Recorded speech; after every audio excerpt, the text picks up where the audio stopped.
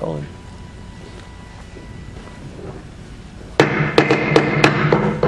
Live from Valley Forge. Good afternoon, ladies and gentlemen, and welcome to the Pennsylvania Libertarian Organizational Workshop.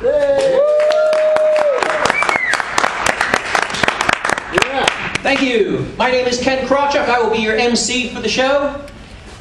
For those of you who don't know me, I was the Libertarian Party candidate for governor of Pennsylvania in 2002 and 1998. I'm also currently the secretary of the Libertarian Party of Montgomery County. Montgomery County LP is the sponsor of today's event. Let's give a hand for the Monco LP. Woo!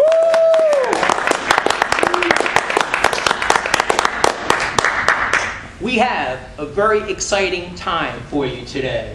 We have an exciting lineup of speakers, but we also had an exciting morning. We were supposed to start this several hours ago at our usual haunts at the Valley Forge Beef and Ale, valleyforgebeefandale.com, great hosts. But about 15 minutes before we were supposed to start, the furnace exploded.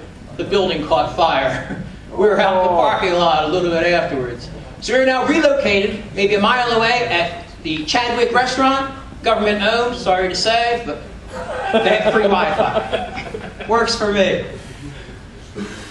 Our lineup, we have a tremendous lineup of speakers. Some of the most amazing speakers in the southeastern Pennsylvania area. Let me just run down the list of names. Lou Jasikoff, Jim Babb, Mike Salvi, Steve Sheets, Darren Wolf, N.A. Poe, Steve Miller, and I think we're down the end of the list. And some of us we have once or twice. Before we got into the main agenda, I was asked just to introduce the subject matter. And our subject matter today is freedom. It's liberty. It's the Libertarian Party. And it's how you can make a difference if you decide that, like I have, that enough is enough and things must stop. You see, we Libertarians, we're different from the two old parties because we are the party of principle. Every law we support, every law we oppose can all be traced back to one central idea. The idea that your life is yours, that your property is yours, that you have the God-given, inalienable right to live your life your way without interference, provided only that you respect the rights and property of others. That's it. That's what it means to be a libertarian. Your life, your way. And the voting public has reacted very strongly to this message.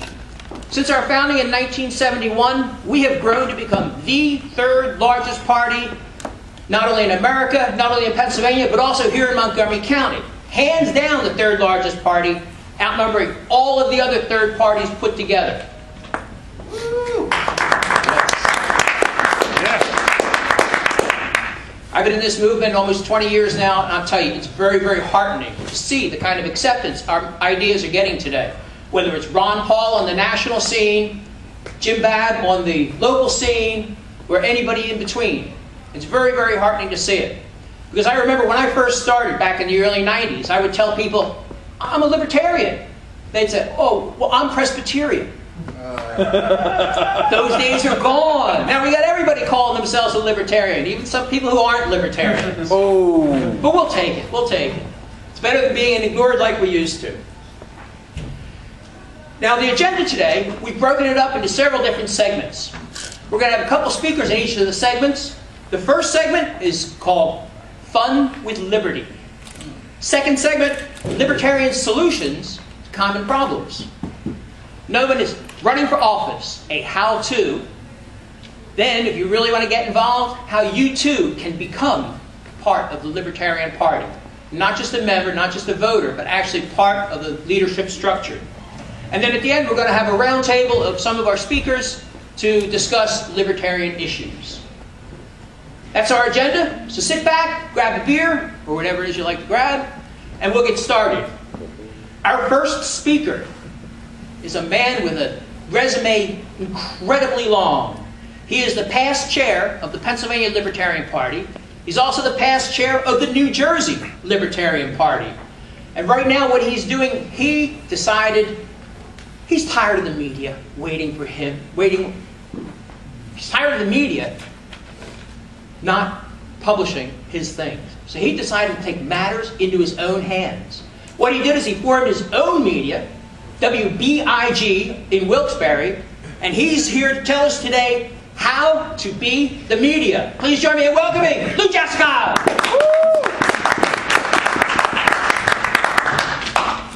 Thank you, Ken. You're welcome. Anything worthwhile starts in Montgomery County. It's been many years that I've been doing stuff down here, whether it's eminent domain. Certainly been going to the Montgomery Hospitality Suite, the world famous Montgomery. How many years has that been, guys? 18 this year. 18 years. Our joint convention with New Jersey and Pennsylvania.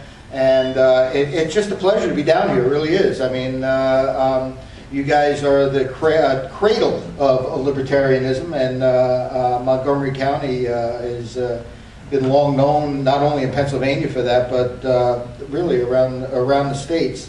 What I wanted to talk about today, and once again, I said things start here in Montgomery County. This is really the first time I'm going to be speaking about launching what we call the WBIG.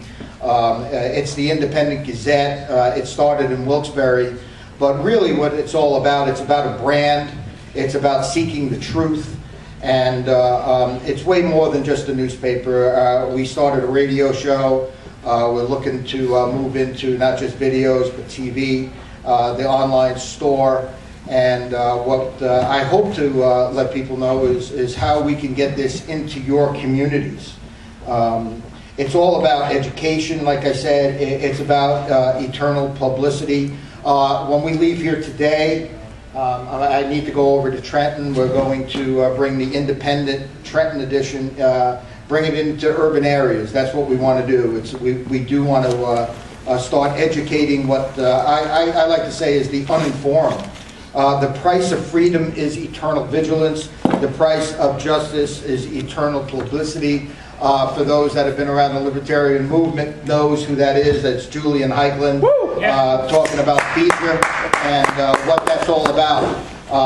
And like I was saying before, one of the things that we have and one of the abilities we have when we're putting out the paper is our articles. Here's an article about, would you jail Rosa Parks?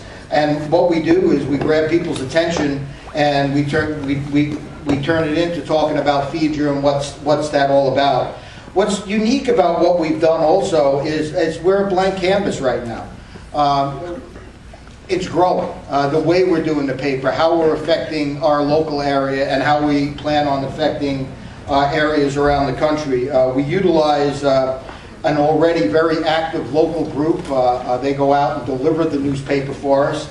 And for the most part, it's been absolutely overwhelming, the response that we've gotten. Recently at a Luzerne County a council meeting, I don't know how many people have come up. People that have been active going to these meetings come up and say, listen, we are so happy that somebody is finally printing the truth, getting it out there. We've been trying for years to get it out. And anybody that's familiar with Pennsylvania, or certainly Northeast Pennsylvania, the cronyism, the capitalism, right? The cronyism, the patriotism is just overwhelming. And you just can't get things in the news. You just can't.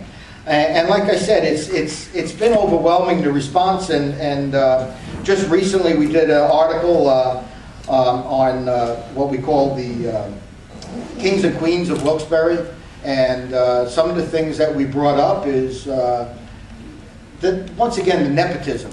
And when me and John DiLiberto over here were handing the papers out, we were approached by some local people, and they certainly seemed like they're part of the police establishment.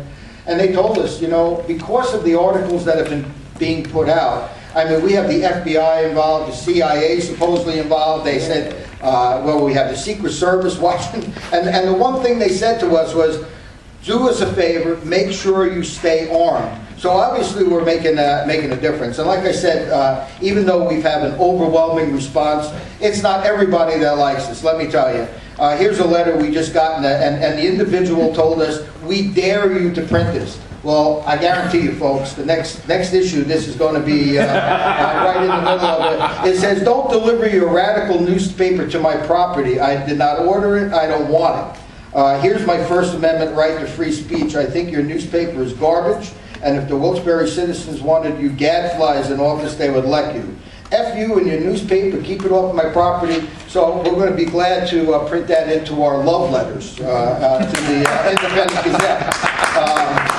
So what I really want to talk about is why we are doing what we're doing, what we're up against, how it got started. That's pretty important, and how we're having an impact on our local media, and certainly how we're going to have an impact moving forward, and finally how people here and around the country could be part of what we call the WBIG, start your own paper, be the owner of your own paper, and so forth and so on. So why do we start this? I think Ken just mentioned this briefly. Personally, I got sick and tired.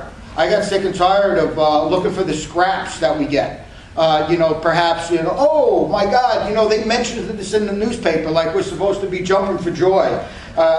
This is one of our local newspapers up there, the Times-Tribune. And here's an article about Auditor General. Not once did they mention Betsy Summers, even running. Not like even, oh, by the way, the person in your backyard that's been around here, activist her whole life, is also running for Auditor General. So that had to be one of the motivations. And I got to tell you, after this this past election here, I just said it was enough. I mean, looking back as far as the media goes and not giving you any attention, it was a couple of years ago, I was running the Jason Shura campaign, and we were involved in New Jersey, and it was for the Clean and Fair Election Program. Well, let me tell you something. A lot of people in the Libertarian Party weren't really happy that we were even involved with this. But if you don't get involved, at least as far as I'm concerned, you're never going to make any kind of changes, especially with the establishment. And one of the things that happened was that we had certain criteria. And to be part of this program, we needed to get 800 signatures. Now, I know folks going around, people are familiar with getting 800 signatures, but to be part of this, we also had to collect a $10 donation with each one of those signatures to qualify. Well, I got to tell you, both me and Jason, for 4 months went door to door.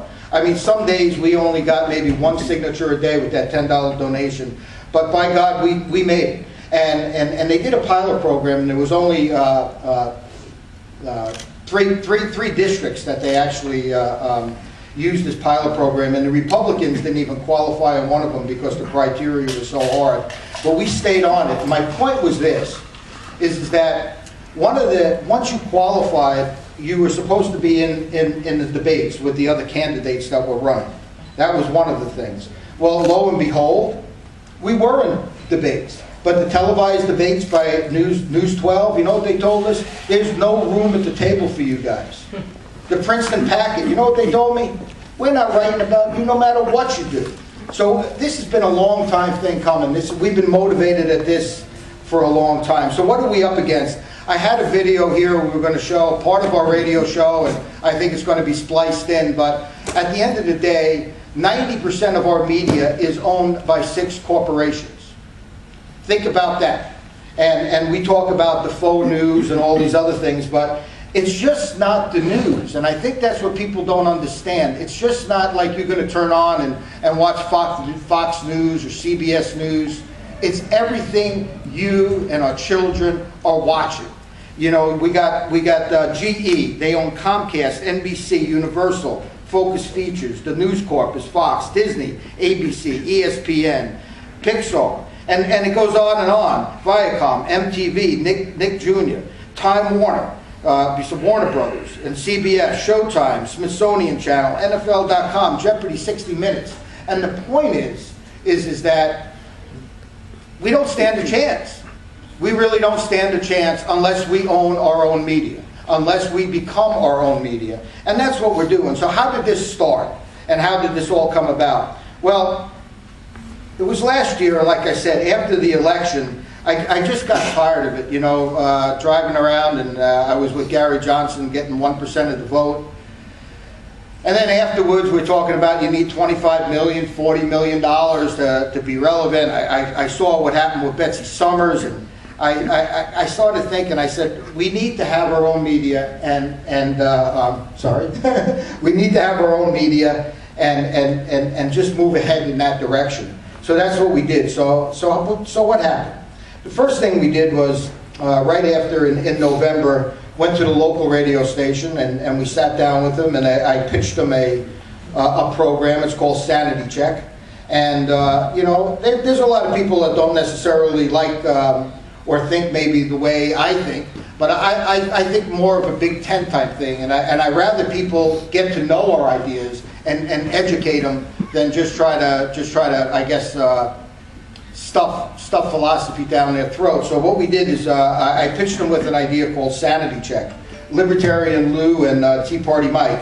And what we do is we get on the radio and we talk about all kinds of issues that are not normally talked about perhaps on most of your radio shows. I mean, we're talking Agenda 21, we're talking you know, the Federal Reserve, eminent domain, all kinds of neat stuff. And then the second part of it was we stopped over Jim Babb's house and we asked Jim for his help. Once again, you know, he's always there to help, and he always has been. And Jim, you're in the audience here today, and I want to thank you again, because without your help, perhaps maybe this thing didn't get off the ground. I mean, you spent a lot of time, and so we started moving ahead. I mean, we got our radio show. They loved it. Of course, you have to pay for it, and that's all part of it. That's all part of owning your own media and owning your own message. That was $1,500 a month, and we stayed with that for a while until we became a little bit more popular. Told them we couldn't pay for it no more, and lo and behold, guess what? I mean, we're not doing that anymore, and now we're looking for more time. And so anyway, so we were in business, right? I mean, we got our paper off the ground, we got the radio started. Well, not quite. There's a lot more work to getting the paper started than people might think. Our first edition came out, and I got to tell you, competition makes for better news coverage.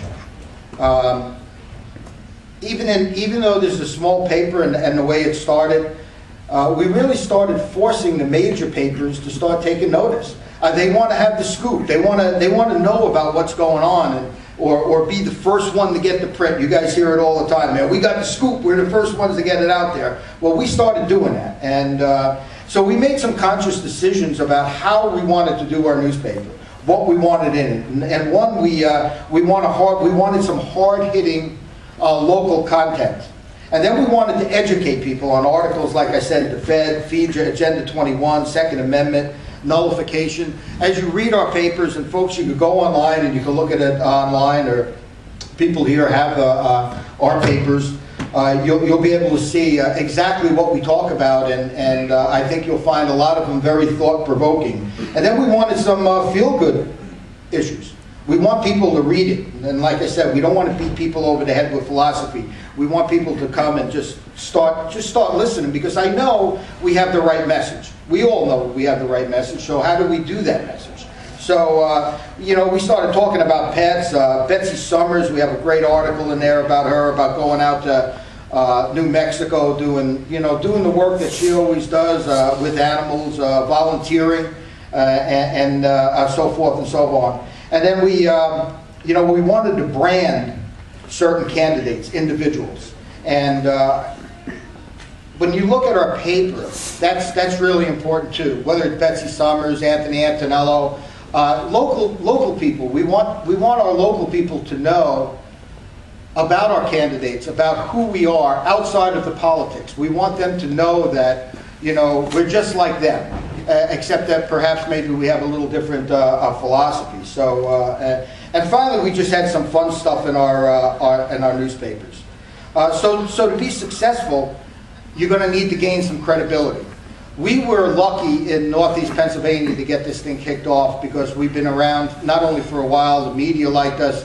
We ran some great campaigns, some of our candidates in three-way races. As a matter of fact, consistently now, somewhere between 12 and 15% in hard-fought three-way races, running as libertarians. That's not our goal, obviously, but it was a start, and the media knew who we were. We were in front page, I don't know how many times, way more than I think the average libertarian would get in the local papers. So we started off with a pretty good, some pretty good credibility as far as that went. So some of our signature stories, the ones that we wanted to talk about were some of our local stories. That's how we were going to get people to know who we were and what the paper was all about. So we started printing stories. One is about lag towing. Now that's a local area. You guys don't know anything about it, and nor do you probably really care about it. But what it was all about was a tow company, a predatory tow company. And in our first issue, people started coming forward. We asked people to come forward. And do they have, did they have any kind of problems? And sure enough, our phone started ringing off the hook. Our second issue, we printed some of those stories. And lo and behold, the guy from Lag Towing shows up at the city council meeting. He has an article from the Independent Gazette there saying we're picking on him. And yet we had all the proof. The rub here was that he had actually testified in court that all his records were destroyed. They destroy their records every 30 days. Isn't that great? And so what we said was, well, how come you showed up? He showed up with this packet and records from 2008. This just happened recently. So we went to the DA and we said, wait a minute, you better start filing perjury charges. So lo and behold, I'm not going to stay on to this one. We were on this for a year. These are the local papers right now. Look at that. Cash for Kids. Oh no, we had the Cash for Kids, sorry. Cars for Cash, front page. There you go. That's the one page paper there. Here's another one. Fit to be towed. Front page on the other local newspaper. And it didn't stop. Who's in, who's out. Front page, Lag Towing. So what's happening is that what we're influencing what the mainstream media is bringing about. Nice. The same thing happened also with what we call Baloney-gate. We got tipped off from the guards in the prison that the warden was eating high on the hog, courtesy of Luzerne County taxpayers. So we did an article about Baloney-gate, and once again you can see that online and see what we're doing there. So, sure enough, all of a sudden the papers start printing Baloney-gate.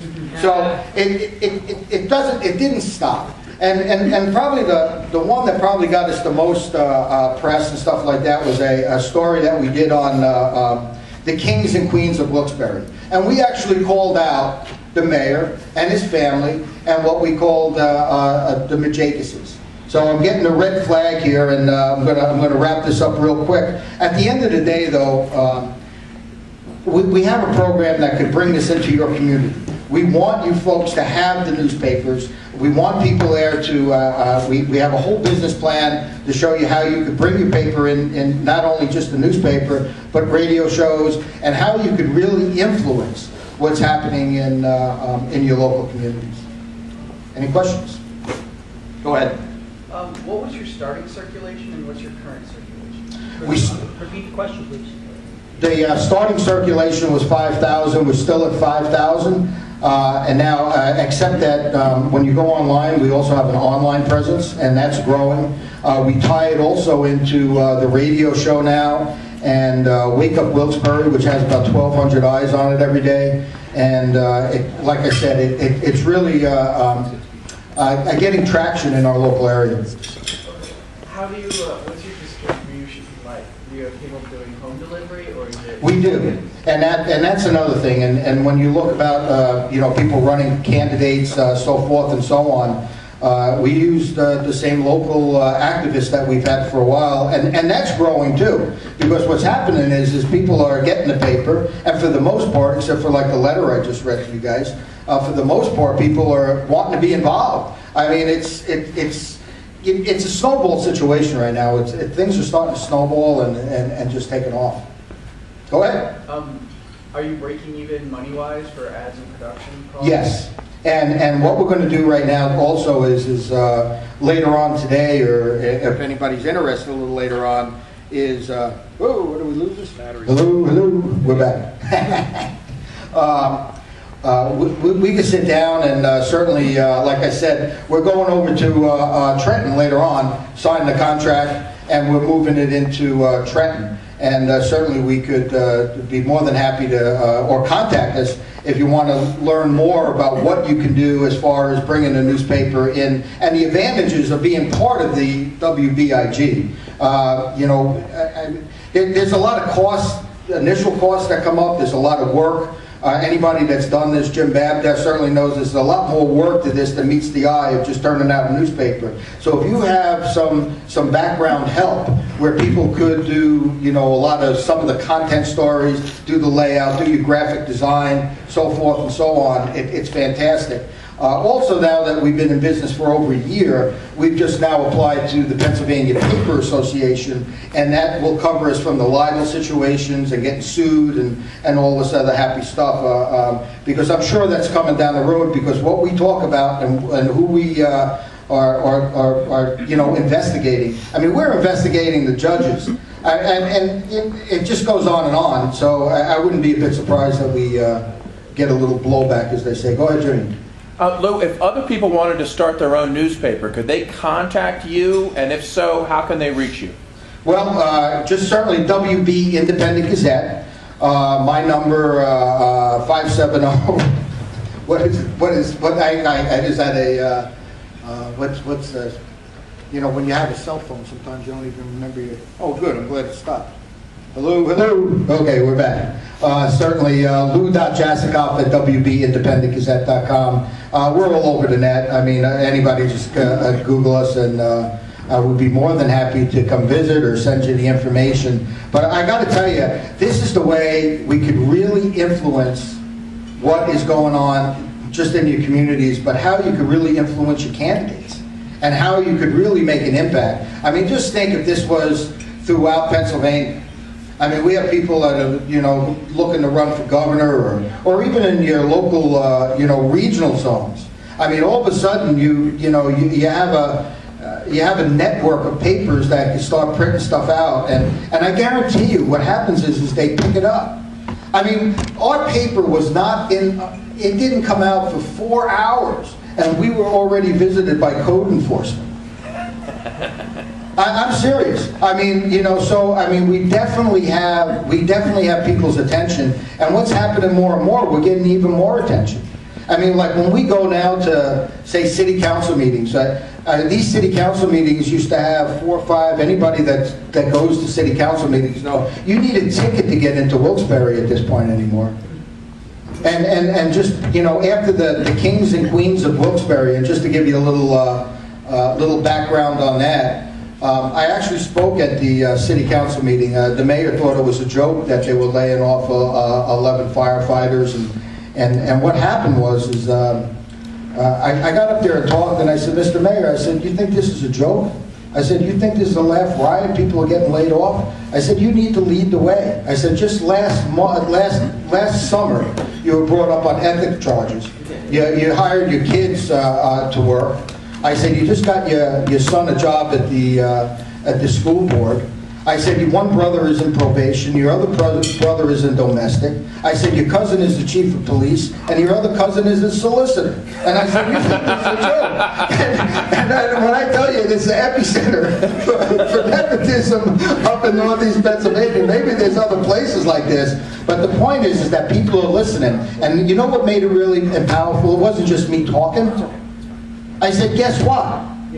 We're going to make you the story. And it came out, and we printed, that was the headline story for the Independent Gazette. So, we're back? Yeah. That could be me. Maybe. I always have these problems. I have these effect on me. Yeah. So. Your magnetic personality. My magnetic personality. There you go. Who? Any other questions, guys? Or are we done? We done? Go ahead. Jack, just real quick, what's your online presence like for your radio show? Do you put your radio show online at all? Yeah, and we do. Yep, and it's 94.3 FM The Talk, and that's another point. It's